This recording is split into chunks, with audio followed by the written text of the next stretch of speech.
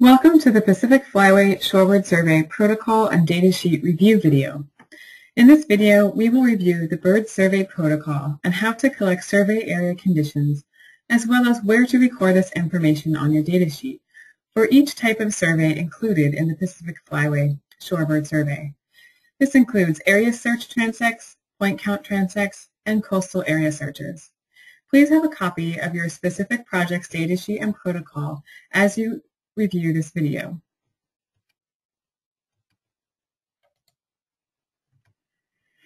For all surveys, the same general survey protocol applies. Just before you begin your survey, make note of and record the start time on your datasheet. For coastal area search surveys, the start time may be provided to you by your site coordinator. Then, as you approach your survey area, make note of the conditions of the surroundings. Do you see any birds? Are there any obvious potential sources of disturbance nearby? This will help you make an efficient and accurate count of your survey area. When you have arrived at your vantage point, all shorebirds using the survey area should be identified to species and counted. To be using the area, a shorebird must land in the survey area during the count. This includes shorebirds that enter or leave the survey area, but not shorebirds that fly over. Also count and identify raptors. Raptors do not need to be in the survey area in order to be counted.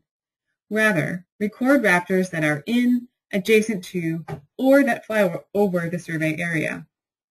Use your best judgment when recording raptors that are near the survey area and record raptors that have the potential to influence shorebird behavior. Raptors for the Pacific Flyway Shorebird Survey include both turkey vultures and owls. Survey areas that appear to have zero birds should be carefully scanned using binoculars and a spotting scope for at least 2 minutes. Once all birds are counted, record the end time on your datasheet. At this time, no additional birds may be added. You can use as much time as you need, but please be aware of the amount of daylight remaining. And at coastal sites, make sure to complete your survey within the time frame specified by your site coordinator. Next, let's review each survey protocol in more detail. There are 3 main types of surveys. The first is the point count transect. These surveys are generally conducted along public roads and agricultural areas. Each point count transect consists of a series of circular areas where surveys are conducted from predetermined locations.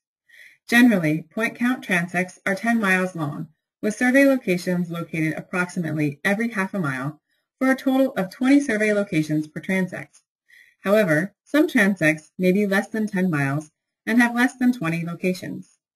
Please refer to your specific road transect map and accompanying narrative for information about your route.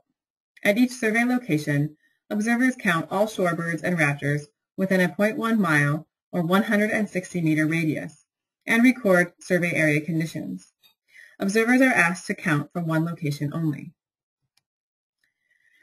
The datasheet for the point count transect consists of multiple columns. Each column represents one survey area along the point count transect. Start and end times should be recorded for each survey area. Bird observations are recorded in the lower half of the datasheet. Some of the more common species are listed for you on the left side of the datasheet. Use the lower portion to fill in other shorebird species and raptors seen during your surveys. The date, route number, observer, and recorder information is entered in the upper right side of the datasheet. The bottom of one side of the datasheet contains a cheat sheet for survey area condition data, and the other side contains a section for your notes. Please refer to the formal protocol for more detail on the categories of survey area conditions. We will review these data later in the video. The next type of survey is the area search transect. These surveys are generally conducted along roads within managed wetlands. Each area search transect consists of a series of specific areas. Each survey area extends from the road into a wetland unit 0.1 miles or 160 meters. Please refer to your specific road transect map and narrative for information about your route. At each survey area, observers count all shorebirds and raptors within 0.1 miles, or 160 meters of the road, and record survey area conditions. In contrast to the point count transect, observers are able to and encouraged to move around to obtain the best view into the wetland unit. The datasheet for the survey area transect is very similar to the point count transect. There is one column for each survey area along the transect. Please refer to the guidelines already reviewed for the point count transect datasheet for filling out the area search transect datasheet. The third type of survey is the coastal area search. These surveys are conducted at coastal estuaries and may consist of one to many different survey areas depending on the size of the estuary being covered. Surveys of the same coastal estuary are conducted on the same day and time to obtain a snapshot of the birds using the estuary. The day and time for your survey will be determined by your site coordinator based on appropriate tidal conditions. On the day of the survey, count and identify all shorebirds and raptors within your survey areas as defined on your map. Surveys must be completed within the time frame as indicated to you by your site coordinator. The datasheet for the coastal area search differs from the point count and area search transects. For coastal area searches, use one datasheet for each area you survey. One side of the datasheet is for recording bird observations, and the other is for recording survey area conditions. Let's review the bird observation side first. On the datasheet, record the start and end times. Bird observations are recorded in the specified area for shorebirds and for raptors. The more common species are listed for you. However, please record all shorebirds and raptors seen, not just those listed on the datasheet. The date, survey area, observers, and recorder information are filled out at the top of the datasheet. Turning the datasheet over, you will find places to record the survey area conditions, which we will discuss now. Now that you have counted and recorded all of your shorebird and raptor observations, it is time to record the survey area conditions. Why record this information? This type of data helps control for variation among counts at different sampling units. For example, a survey area with little mudflat will likely have fewer shorebirds than a survey area with lots of mudflat. This data helps characterize survey areas and track changes to the habitat over time, which in turn can help explain changes in shorebird use of certain areas. The information you collect at your site will be used with data collected throughout the Pacific Flyway to assess habitat change at multiple scales. As we go over each survey area condition, please follow along with your data sheet. On the point count transect and area search transect data sheets, survey area conditions are recorded for each survey area near the top of the data sheet. On the coastal area search data sheet, survey area conditions are recorded on the second side of the datasheet. Please note that at large survey areas such as those encountered at coastal estuaries, it may be important to track the survey area conditions as you move through your area counting birds. You can make notes as you go, or retrace your steps and collect this data after you have finished counting the birds. Though already mentioned during the bird count protocol, start time and end time are recorded for each survey area. Observers' names are also recorded and broken down into different types of observers. The primary observer, or observer 1, is the person counting the birds. If there are 2 people counting the birds, please indicate this by using the observer 2 space or by writing this information in the notes section of the datasheet. The data recorder is the person writing down the data. Other observers are anyone else accompanying the surveyor and data recorders. Only those people listed as observers should be counting birds. The first few pieces of information about your site include weather conditions. Record the average wind speed during your survey using the categories provided. If wind speed is consistently above 25 miles per hour, the count should not be conducted but rescheduled for another time. Please be sure to be in contact with your site coordinator if there are any questions about weather conditions and whether or not the survey should be conducted. Next, record the percent of the sky that is covered by clouds. Keep this to the general vicinity of the survey area. Surveys should not be conducted with heavy fog that obscures your view of the survey area. If encountered, describe the type of precipitation. If there is steady rain falling that obscures your view into the survey area, the count should be rescheduled. Intermittent rain is usually fine as long as you can still adequately serve your areas. Again, Please make sure to be in contact with your site coordinator if you have any questions about whether or not to conduct your survey. Now let's go over the characteristics of the survey area. The cover type is the type of habitat that makes up the majority of the survey area.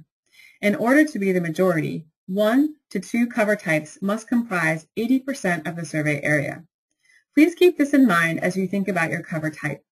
Note that only 2 cover types can be recorded, and each must be at least 40% of the survey area. Here are some examples of common cover types. Please also refer to the full protocol for all of the cover types listed and descriptions of each of them. Pasture can be flooded or not flooded and generally looks like a grassy field. Livestock may or may not be present. Winter wheat fields may be harvested and stubble may be left standing, as shown in this photo. Or winter wheat fields may already have been planted, and in this case, young green plants may be starting to grow. Alfalfa fields are generally still planted in winter, though the plants may be dormant. Rice fields will generally be harvested by the time the survey is conducted, and if not flooded, you may see leftover rice plant in the field. However, when flooded, it may be more difficult to see the remnants of rice production. Most agricultural fields in California that are flooded in winter were in rice production. Finally, tidal mudflat is open mud in an estuary that is subject to tidal influence. If you have further questions about cover types, try and search for images on the internet or contact your project coordinator for more details. Your map will outline your survey area, and all shorebirds and raptors within that area should be counted and identified. However, there may be obstructions, tall vegetation, or access issues that limit your ability to see the entire survey area. For this reason, we ask you to record the visible area, or percent of the survey area as depicted on your map that you could see and subsequently survey for shorebirds and raptors. At larger coastal survey sites, it may be useful to shade areas on your map that you could not see as you move about the survey area, and use this to determine the percent that was visible at the end of the survey. Along road transects, it will usually be possible to determine the visible area for each survey area at the time of the survey. In this example, the orange indicates the amount of the survey area that is visible, and the black indicates the amount that is not visible. So for this survey area, 75% will be recorded as the amount of visible area. Next, of the visible area, note the percent that is flooded, bare, and vegetated. By flooded, we mean covered by water, whether that is 1 inch or 12 feet. Bare ground is referring to dirt or mud in the survey area, but not concrete, pavement, rocks, or other substrates. Please only include dirt or mud in bare ground. Finally, record the percent of the survey area you can see that is covered by vegetation. Then estimate the height of the vegetation and record that using the categories provided to you. Sometimes the percent flooded, bare, and vegetated will sum nicely to 100%. However, this may not always be the case. These 3 categories may not sum to 100%, sometimes will, but should never be greater than 100%. A couple of additional points about vegetation. Generally, vegetation over 5 feet obstructs your view of the survey area, and you should account for this by decreasing the percent visible area. If you can see to the other side of vegetation, it does not reduce the amount of visible area, even if you cannot see into the vegetation. So, as long as you can see over the vegetation, it does not reduce the visible area.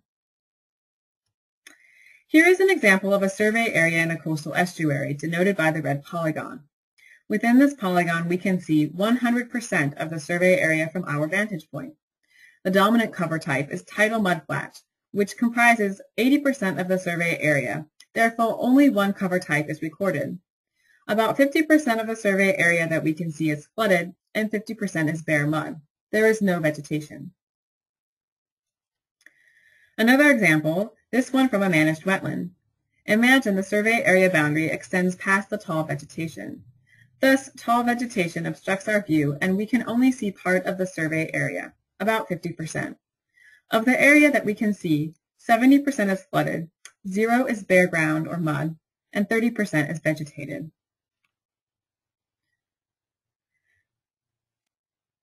You can practice more with the survey area conditions by looking up different images on the internet. Before heading out into the field, make sure you have everything you need. Here is a reminder about what to take in the field for both your safety and comfort. Thank you for watching this and listening to this video. Good luck on your survey, and thank you for helping make shorebirds count.